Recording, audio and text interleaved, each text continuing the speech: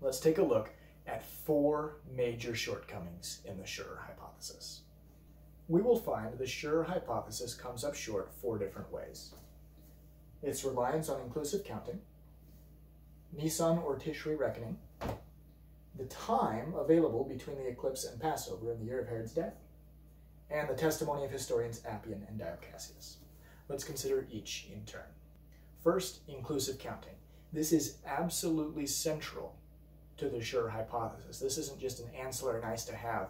The entire hypothesis comes crumbling down if we do not use inclusive counting. There's no way to get Herod to his 37th year, even at the earliest possible date for his appointment by Rome, and dead in 4 BC.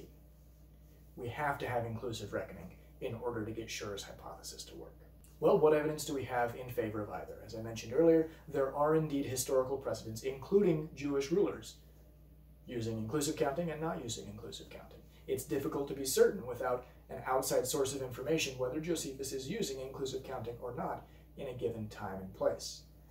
Well, we do have several other data points that probably answer this question.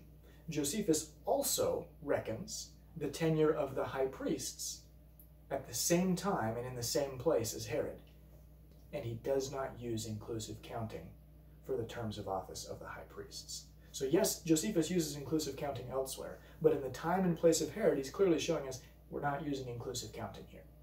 Furthermore, we have Josephus's testimony that Herod conquered Jerusalem 27 years after Pompey conquered Jerusalem. Pompey conquers Jerusalem in 63 BC. 27 years later is 36 BC. Now, someone said, well, no, he's doing inclusive counting there as well. This is a stretch. That is definitely not the sense of the passage in Josephus. It definitely sounds like Josephus is saying 27 years have elapsed, not this is the 27th year, meaning 26 years have elapsed. So it's a real stretch to say that, but the advocates of the Schurer hypothesis have taken this position. There's a problem, though. Josephus doesn't just tell us 27 years, or the 27th year. He actually gives us the terms of office of the high priests during that time, and if you add them up, it adds up to 27 years. Josephus isn't talking about 26, he's talking about 27. I'm indebted to Andrew Steinmann for this insight. I'll be relying heavily upon his work. There's a link in the description of the video to additional papers by Steinmann that provide a lot of the details and the analysis we'll be considering here. Finally, there's a problem from the numismatic evidence, the coins.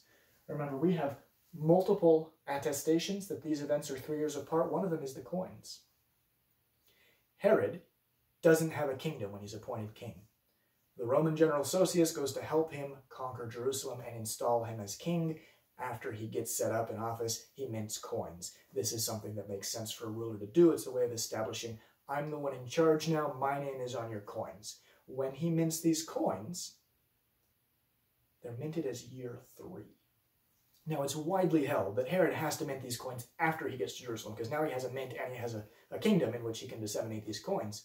But if his reign is being reckoned inclusively, whether we start with 40 or 39, 40, 39, 38, 37 would be his 4th year. Or if we start with 39, 39, 38, 37, 36, 36 would be his 4th year. So whether we go with possibility A or possibility B, Herod should be minting his first coins in Jerusalem in year 4 if his reign is being reckoned inclusively. But the coins say year 3. Thus we have surviving testimony, physical evidence saying Herod's reign is not being reckoned inclusively. Those coins say year 3, meaning the first year of Herod's reign was treated as an accession year, and he wouldn't have counted year 1 until the following New Year's. We've shown then that Herod is not reckoning his reign inclusively, and Josephus is not using inclusive counting for the terms of office and people in the same time and place as Herod. This definitely stacks the deck against inclusive reckoning. The reason it's preferred is because it's necessary to get this March of 4 BC eclipse to work. We will deal a final fatal blow to inclusive reckoning when we get to point 4. For now, what we've shown is we've got the evidence from Herod and the evidence from Josephus supporting non-inclusive reckoning. Inclusive reckoning is supported merely by the desire to arrive at a particular conclusion. When we let the evidence speak for itself, we'll get a much simpler solution that doesn't require opposing the clear sense of what is said by Josephus and what is minted on Herod's coins. Number 2, Nisan or Tishri. These are months in the Jewish calendar. I should acknowledge, this came up after one of my other videos, there is debate about the proper pronunciation of this word. I've been pronouncing it Nisan. I've heard it pronounced at least 4 different ways. I certainly mean no offense to those who pronounce it a different way. This is actually a common phenomenon in ancient languages that in written form only used consonants for many years, including, for example, in Semitic languages, including vowel markers to tell you the vocalization of a word didn't come about until years after the Old Testament. And so there are a number of words where there's debate about the proper pronunciation. We know the consonants, we're not sure what vowels would have been pronounced. So I will continue to use Nisan as my pronunciation. I will acknowledge there are other pronunciations out there. End of aside, but I wanted to clarify that. Nisan or Tishri, this is a question of when is New Year's on the calendar of Herod's reign. Someone said, well, shouldn't New Year's just be January 1st? It would be on the Roman calendar, but Herod was king of the Jews. And it is pretty close to universally acknowledged by people who support and oppose the Schurer hypothesis that Herod's reign is going to be reckoned on a Jewish calendar. Well, which one?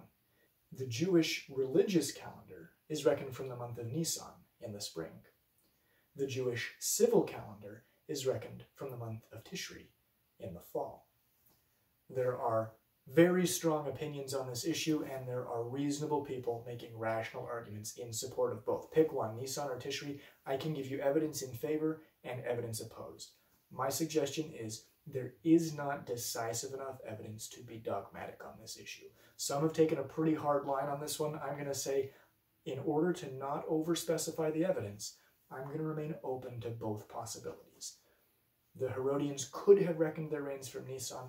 They could have reckoned them from Tishri. You'll find plenty of sources who say, no, it must be this or it must be that. And they'll cite a lot of good examples in favor. The problem is there's good examples in favor of both.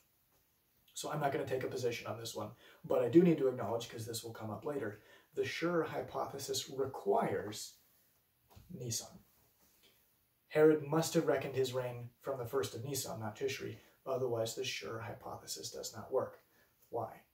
Because if Herod is appointed by Rome in 40 BC, that means year 2 would begin the 1st of Nisan in 39.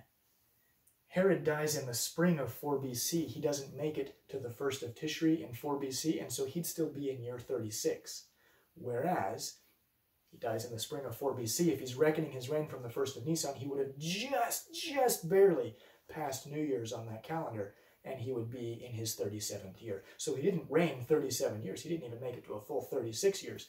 But on inclusive reckoning, from the 1st of Nisan, he was in his 37th year. The Schurer hypothesis then requires inclusive reckoning. It also requires using the 1st of Nisan as the calendar date on which New Year's is reckoned on Herod's reign.